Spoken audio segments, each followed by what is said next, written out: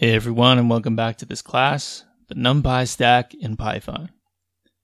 In this lecture, we are going to compare two ways of calculating the dot product and see how long each takes to run.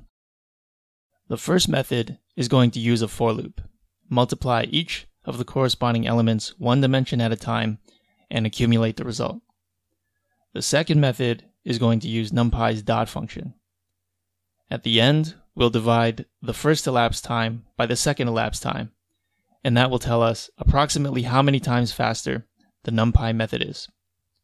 So let's run this file. It's .for.py.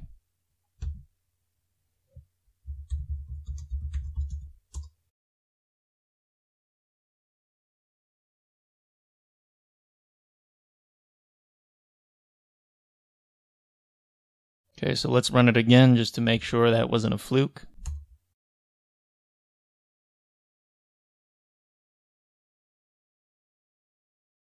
Okay, so first time it was 37 times faster.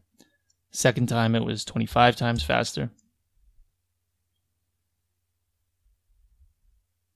Third time it was about 33 times faster. So it's always going to be somewhere in that range. But you can see that NumPy's dot function is orders of magnitude faster than a for loop. So the lesson is, don't use a for loop if you can avoid it.